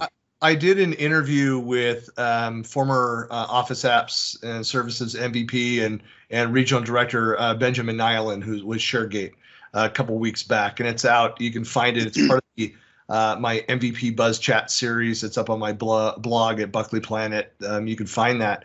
But he came up with something really great. We were talking about kind of around this issue, and specifically some of the messaging that with their various products that do migration and management of admin tools around SharePoint and Teams and groups, Office 365 groups. They've not renamed groups to Microsoft 365 groups, have they? It's still Office 365 groups is the name of that, correct? I believe so. Today. Yeah, well, today, Yeah. this week. But anyway, so he talked about kind of the front end to this problem, the middle and the kind of the back end. He talked about it. Says, well, the recommendations for this is working with clients around what is your onboarding, your provisioning process, and so to lock that down and be consistent in what your requirements are, whatever they are. That's, again, you can have very locked down organizations that want to control that provisioning process through every step, and there are others that want to leave it wide open, and there's neither one's right or wrong. There's just consequences to behaviors, the things that you put in place. But to have a strategy for that provisioning, then you have, once they're provisioned, once they're in your environment, they're on Teams, what are your ongoing management activities, the rules that guide, how people use the system. And that's where most of the governance. Now, governance, you go a deep dive into that. That's where the inception happens. Leonardo comes out behind the screen. You go another, level down. City folds up. Wait for the kick to wake back up. No, and then the last, for that a reference to the movie Inception for the three people that have not seen that movie, or What's Eating Gilbert Grape. Either one's good. And then once you're done what is the expiration? What's the how are you managing that, the archival process? And that's where you have like the DR, the backup and recovery, the business continuity strategy for all of that, how you're handling things, because it's also about risk mitigation. You can't just leave content unknown in a system. And there could be legal requirements around the handling of that data and all that. So there's kind of those three phases of things that you should be thinking about planning for and doing. It's not just hey, we're going to go build a governance strategy. Well, are you talking about the provisioning the front end? Are you talking about what's happening with the ongoing management? Are you talking about what happens at the end of life of all those content and the conversations and videos and all those things? All things that you need to take into consideration. And where I jokingly referred to it as an opportunity for partners, but Microsoft can go in and write and say, look, here's high level, here's things that we're doing, or here's scripts and tools that will help you do some of those activities. But customers and partners are the ones that have to come up with these prescriptive experiences and the prescriptive guidance on what to do in which circumstances. Right. So, and then provide feedback back to Microsoft saying APIs need to do more, you need to do more within the console, or go and build other partner solutions around those things, those gaps. Yeah, absolutely. The need for prescriptive guidance only continues to grow. We've talked about it before. Where's Neil when you need him? Yeah.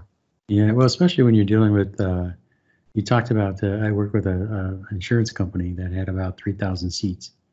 And they spent literally a year just trying to figure out governance around, getting people up to 365 and converting their internal websites to SharePoint and all this other kind of stuff. I mean, it takes time. It's a big project. It's nothing, it's nothing you just jump into and say, oh, we're going to use the free version of Teams and we're going to run our entire company off of it. No. Yeah, likely. Yeah, go ahead. I'm not gonna help you do that. Yeah. Unless you're talking about a shop of 5 or 10 or 50 people, in which case that's what they'll do. Yeah.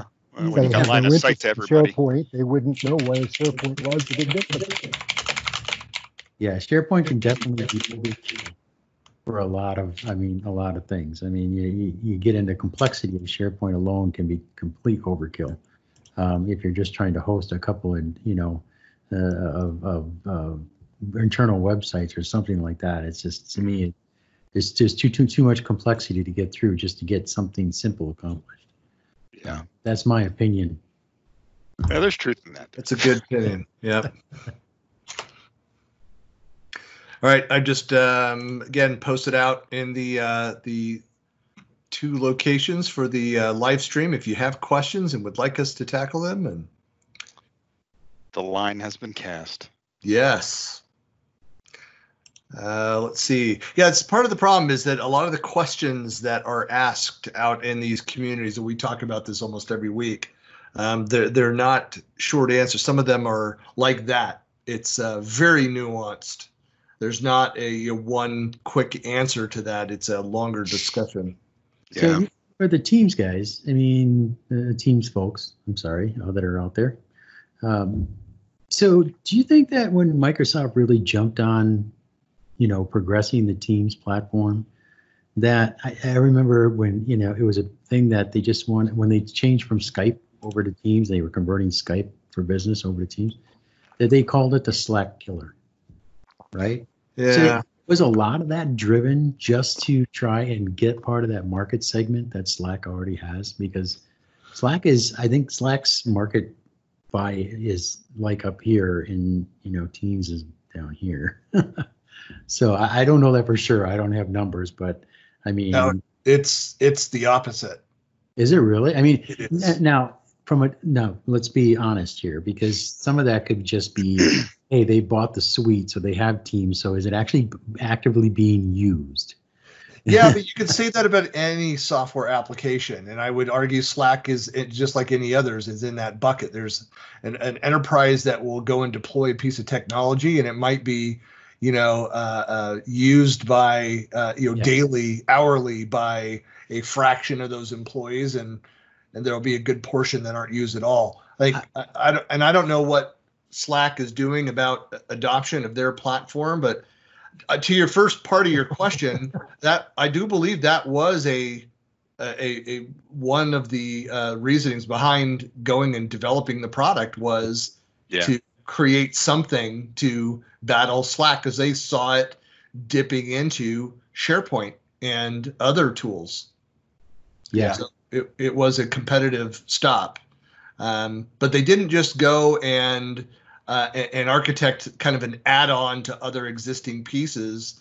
They said, well, if we'll leverage these pieces, but we're going to write something, we're going to do it the way that we would build it, if these others didn't exist. But we'll leverage what we can, but we'll write it from the ground up. So then I have to ask the question: where did Yammer go? I mean, where did Yammer fit into that? Because that was supposed to be the collaboration platform. Yammer was supposed to be the place that was, hey, collaboration was supposed to happen there. I mean, at what point did they decide, you know what, Yammer isn't going to cut it? We got to create something else. It's a different solution.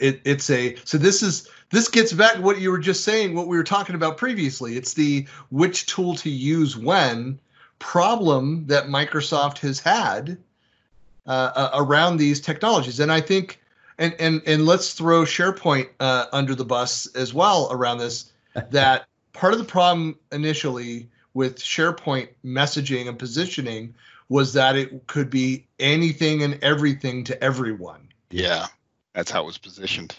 And so it really was like, I remember, Benjamin and I doing a keynote for the European SharePoint conference, and we were going through and joking, and as part of the beginning of our session, like, you need to build a CRM, SharePoint. You need to build a project team site, SharePoint. I need to build a custom portal for my team. I want to build an external website for my team. I want to, whatever it is. And SharePoint was the answer. And Microsoft came back and just said, you know what, SharePoint is not the right solution, or shouldn't be a solution at all for every problem that's out there.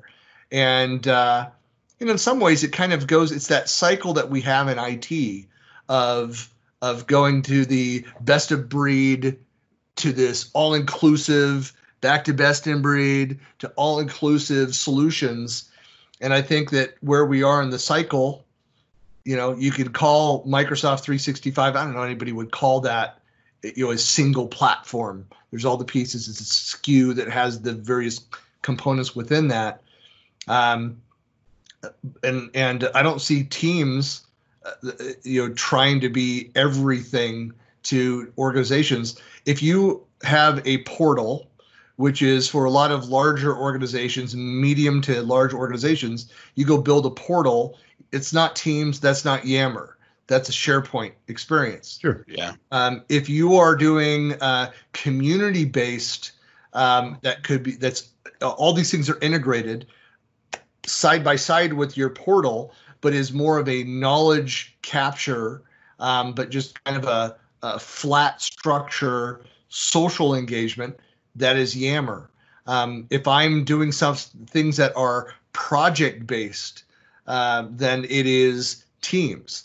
And so in my mind, yes, there's overlap between the three, but they coincide. There are very clear use cases and examples for each of those. Does every organization need all three? No.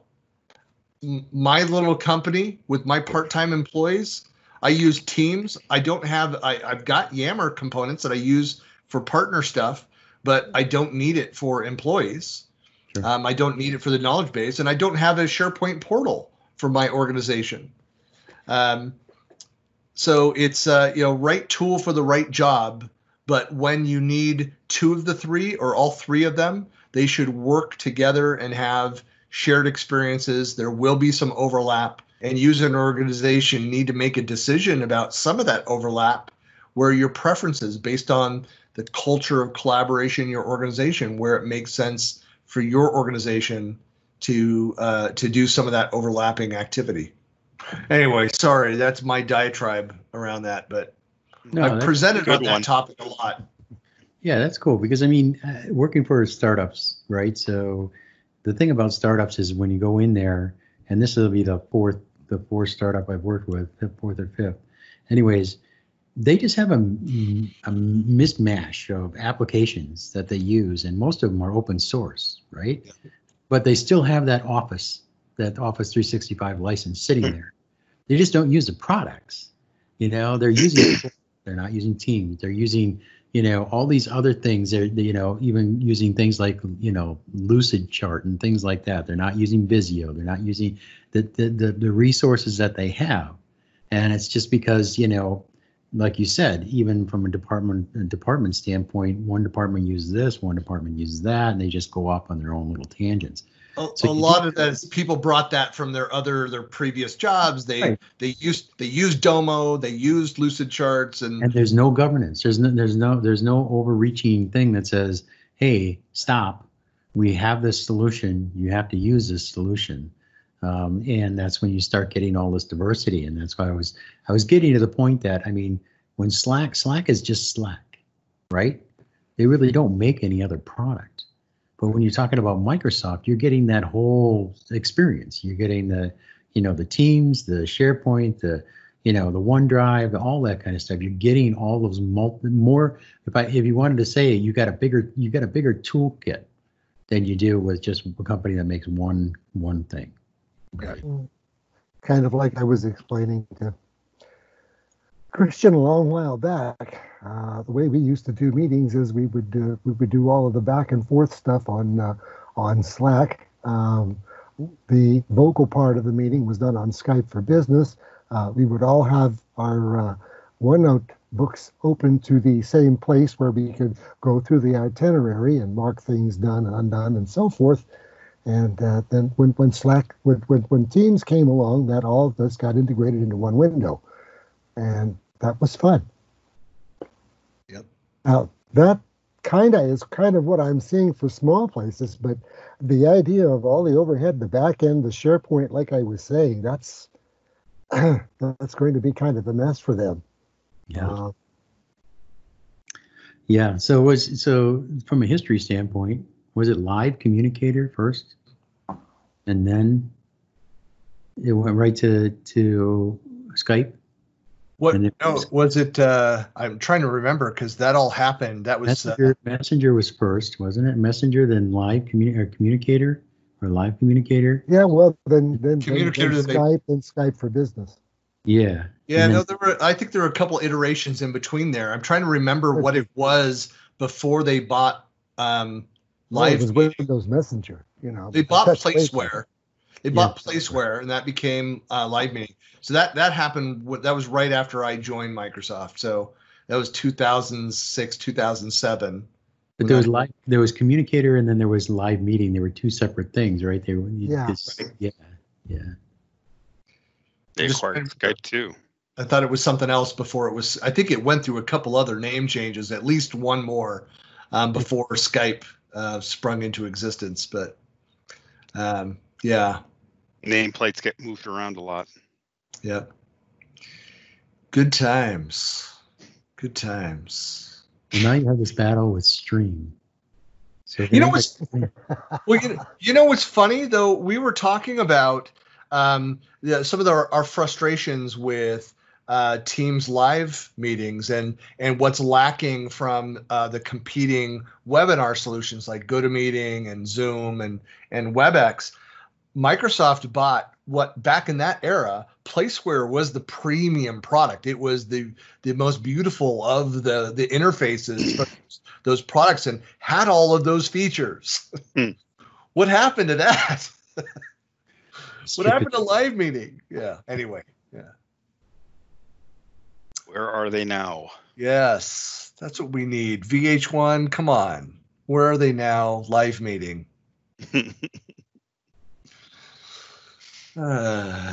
Somebody was trash talking Zune today, was making fun of it. I remember, what did I see? I just perked up at that. And oh yeah, yeah. The security thing or what? No, I don't know. Just somebody just trash talking Microsoft hardware. Oh, I know what it was now. There was an article about the closing of the Microsoft stores. Oh yeah. Yeah, since I'm tracking here. No other questions that have come in. What are you guys' thoughts of the closing of the stores?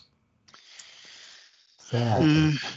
To be honest with you, the noise that I've heard about it was more around, I really like going in and looking at all the new stuff and being able to actually look and touch. It's like walking into an Apple store.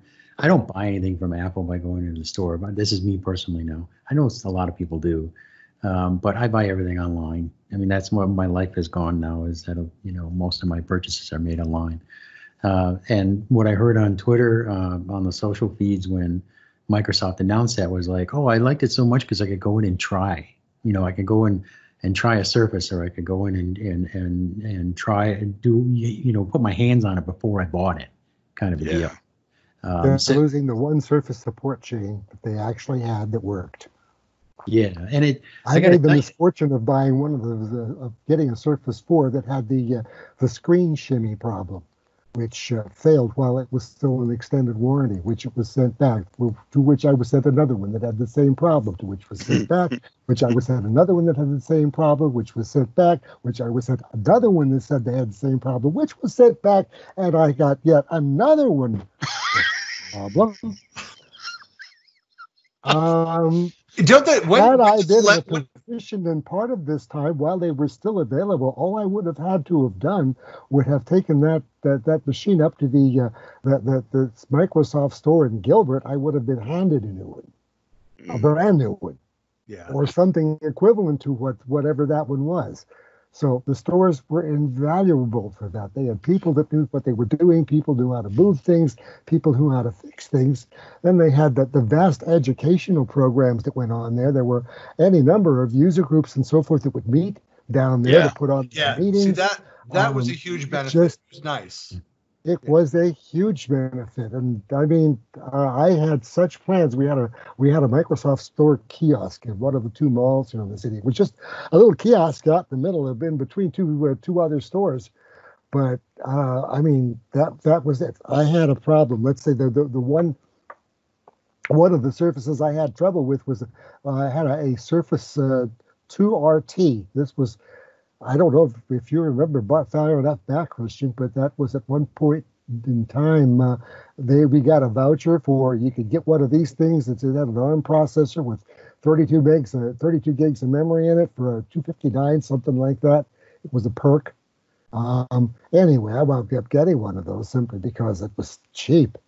Mm-hmm. And it's a delightful little machine. We've still got the little machine. About 3 years, though, into its lifetime, the touchscreen quit. You couldn't touch anything. It was a known issue. It came about as a hardware update. There was a huge number of people that were complaining about that in the various and sundry forums. They eventually did release a fix for it, but this particular one was one I took by that particular kiosk and said, "Hey, look, it's got." Oh, say no more. Say no more. Hey, we got one? Yeah. Here you go. Well, there's that simple. But that machine still functions. But it's understandable, though. I mean, the reality is that most of the stores, and I don't know what the final decision of which ones stay open. I mean, obviously, it makes sense in my mind to leave certain stores open, like the London store is actually fairly busy all the time and is kind of a marquee location. It's probably the most expensive of all of their stores as far as location, but it's enough to they need to have that presence in locations, because Microsoft does their offices. They moved them out of London proper, and it's down in Reading now. So it's away from the city center and where people are. So it would make sense to have that. But I go to Salt Lake, or I'd go into like the Bellevue store. It was just always in Bellevue, right there, the closest to campus. Yeah. And it's still, I mean, there'd be times when it would be busy when some major release comes out, but most of the time it was nothing compared to how busy the Apple stores were. It never seemed to be like the right fit. It's like they were chasing us to do more events and things just to get more people in, and we'll throw these swag at you and other things if you come hold an event there. And we had some decent events that were there, but that's shifted now. That's shifted because now they're trying to get us to use reactors. So right. You're right. So now they're saying, when you have one in your city, right? That's right. That's right. And reactors and the MTCs. So now they're opening up the MTCs more and saying, hey, we want you to bring people into the MTCs, which there are more of those around the country than reactors. But their sales offices, like we have just here in the Salt Lake and Lehigh, so just across the freeway from me, their new location. I've actually not been to the new location yet, but the old location on this side of the freeway, we would do events there, user groups. We did our, the Office 365 Developer Boot Camp, for example, the Windows events. Where we brought in guest speakers and we put together these events sponsored by and fed by Microsoft in their facilities. It was great. And they, they do more of those, then there's less need to go up. And that was kind of what I told when I would see at the event, the store people from downtown Salt Lake, they'd be like, hey, we've been, they'd reach out to me, talked about doing this other event. I'm like, yeah, I just used the Lehigh facility. Yeah. One of the pundits actually had mentioned, and I don't know if it was Therod or whoever, but they had mentioned that it's possible that Microsoft is, when they're closing these stores, they may be opening storefronts in these existing offices like they do at building 91 or whatever it is, 93, 91, 92, something like that, where it's just a storefront and it's part of their MTC or it's part of the reactor. Well, why wouldn't they not do something similar? Like why? Like it seems it would be cheaper just to have dedicated employees at Best Buy. And they do. They have contracted employees, because I can go into the Best Buy here, and Apple actually has a contractor. I knew the guy, and he actually is a contractor for a local bar, and he gets paid by Apple to sit there and talk to people about, MacBook Pros and stuff like that. Right. Right inside of Best Buy. Yeah. So that would be a lot less expensive than have an entire store. And for some of these, like a Best Buy, square footage that'll be replacements or things like that. Yeah, the price of square footage in Bellevue Mall. Can you imagine what? I mean, look at the Apple stores. How much money they're paying in rent. I can imagine what Microsoft's saying. Maybe we're just not breaking even on this thing. I don't know. Yeah, it's not for lack of trying on their part. It's because they certainly made a go at it. I know here in Cincinnati when they opened the one they had in Kenwood Town Center. I don't know if that one's slated to close, but I suspect it might be. There's an Apple store in there as well. They've remodeled the Apple store. The Microsoft store was rebuilt. Nice thing. They try to draw people in. They'll do the VR things. They'll do the gaming. They'll do the sessions. I presented in a Microsoft store. I think we had a user group in there one time. They're actively soliciting with the user groups in the area. So they've certainly made a go at it, and they've tried. They've done what they could to keep the locations open and doing help. Because I know, Christian, you mentioned it, the SharePoint Saturdays and the SharePoint events all around. You can go to the Microsoft store, and they're oftentimes ready to contribute something. Yeah. So. Absolutely. Yeah, it'll be like anything. I'm sad. I mean, I understand. If it's not making the numbers, they got to go, mix it up. It's just it's a different crowd. It's the COVID didn't help, right?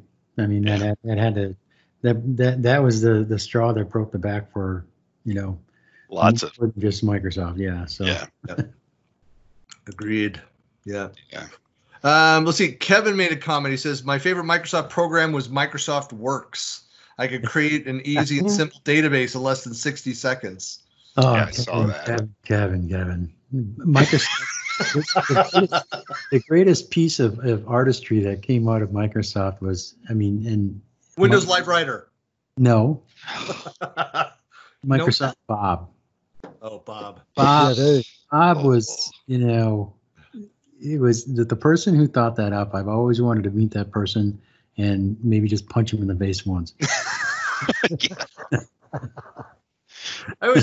Bob was always kind of associated with available out there if you really want it. It was always, sorry, what'd you say, Hal? I said it seems to me it's still available out there on some obscure website or two if you really want it. Oh boy.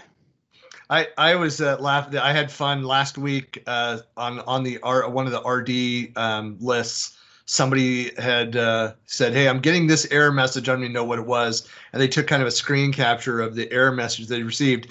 And I responded back. I threw it together pretty quick. I responded back. I said, I'm getting the same error message. Mine looks slightly different. And it said, are you trying to do this?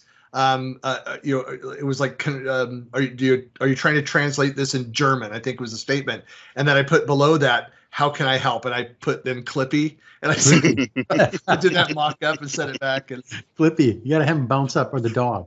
What was it in Vista? Vista was a little dog that could pop up, and then you had the wizard, the little wizard guy that would sit there on the screen. But I think that was all Vista, right? Or was that?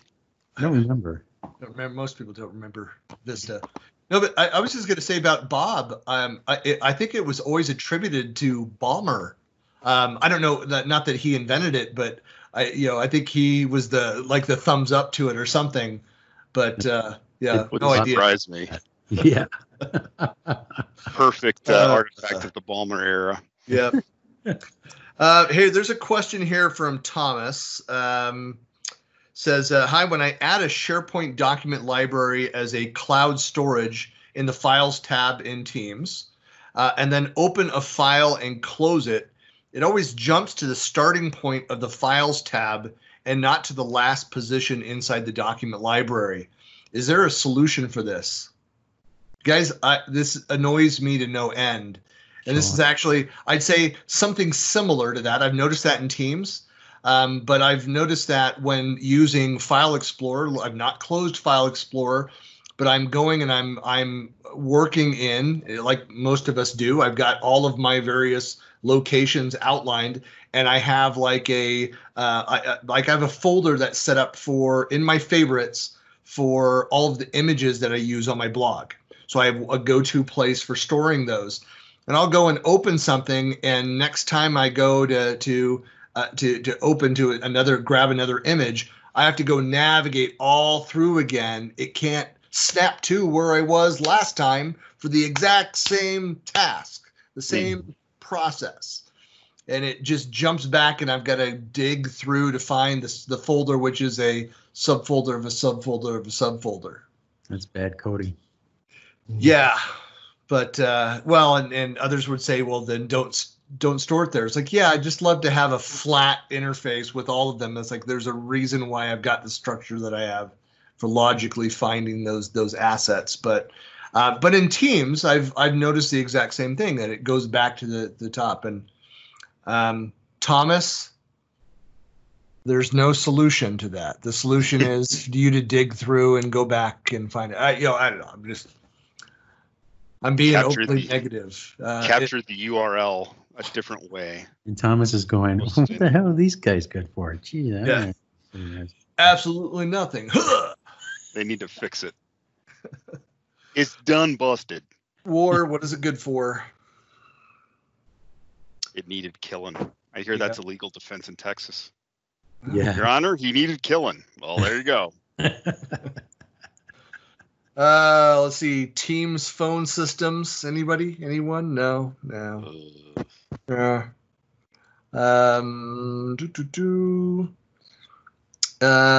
Is there any way to schedule exams in Teams that allows time control since a student will open the exam?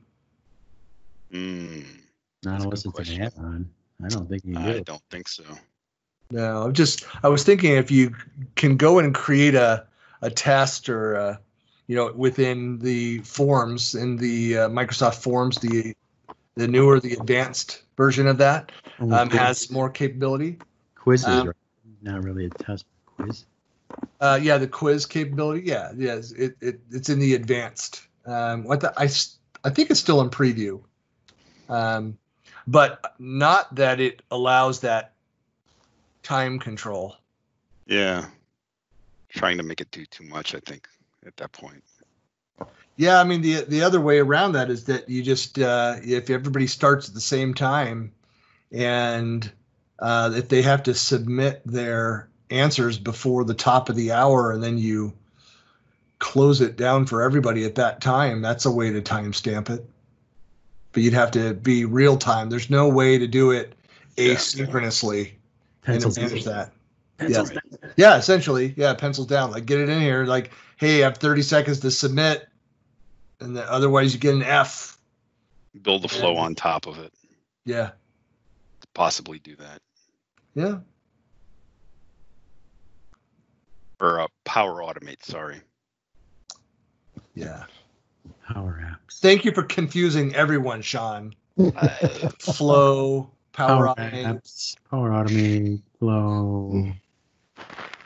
Yeah, but that's a way you can do that. If they can, you can have a form with the request, and once they hit start, and then it can start a timer. And at the end of that hour, if they need to submit, they get a couple warnings. And if they don't close that and save up their completed test by that time, then records that. So I think there's a way you can go and build that. Be relatively simple. Yeah. Yeah. You guys, make some money. Go ahead and build it. So yeah. Well, there's none of us are in the education sector, but there's got to be some other tools that are out there that do something similar. Oh, I'm sure. Oh yeah. So there's a question here of augmented reality is being used in some schools. How can it be used in Teams? They actually have the testing. I know that they showed videos on, as a matter of fact, where they're testing an entire team meeting happening over the both using Oculus and the HoloLens. So they had members. I remember seeing the video where they had 9 people on the screen and they were all wearing the headsets. But they were in a virtual meeting. They can go up and they can shake each other's hands. They could, have one-on-one conversations with each other. I just saw that video like a week ago or 2 weeks ago. Somebody showed it to me. Well, I know this isn't helpful for somebody watching the video, the recording of this weeks later, but there's the Commsverse event going on this week. So today, tomorrow, I think for 3 days, so 6th through 9th. And they have in their expo hall, they've got a VR experience for all of the sponsors. And so you go take out. So here are Microsoft Teams experts, and they've put together an event. Sean, have you been in looking at the vendor booths this week? He just wants to look cool. It's not plugged in. He just wants that.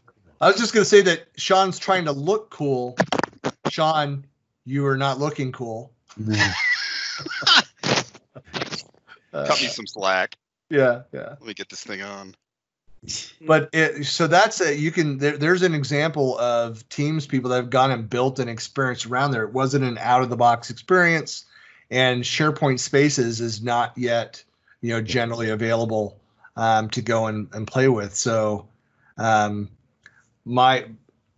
correct me if I'm wrong. I mean, so the question is there something that's specifically with Teams, not that's out of the box would be my answer. You've got to go do some building, but there are some solutions out there. But take a look at what the Commsverse folks are doing, and reach out if you've got questions about AR, VR, and related to Teams. Don't ask one. Yeah. Ping the one person to talk to is Mark Vail, former MVP, and Vail Consulting. He's one of the organizers of the Commsverse.com that event. So definitely go check that out. Sean gave up. Yeah. Yeah. Not powering on. They never do. Demos are like that. Dun, dun, dun, top of the hour. We're at the top of the hour. Let me see if there's any final questions. Anything else? Nothing else. No other questions asked here. Well, gentlemen, thank you again for participating this week, and we'll do it again next week. See what happens. Sounds like a plan. Remember the assignment. Yeah. Bring at least one topic. Bring one question, one topic. There will be a quiz. There will be a quiz. It's always a quiz. Yeah. All right. Thanks a lot, everybody. Evening, fellas. Thanks for those who are watching the live stream. Take And care. this will be, for those that are watching, again, with all the recordings, it'll be up on YouTube here in the next day or so. And also, if you go to buckleyplanet.com, you can find all past weeks and recordings, as well as a link list to every topic that we've covered. So you don't have to watch 2 hours, because it'll be 2 hours of content. You can jump to the specific topic that we covered. But if you're a glutton for punishment, you can watch it all. Feel free. You can watch Binge it more watch. than once if you're really desperate. Get your pint of Ben and Jerry's and binge watch. That's what we should. It's must-watch TV for Microsoft Teams and for the Microsoft community. Absolutely. Yeah. All right. Take care, guys. Talk to you later. Take care. Bye. Bye.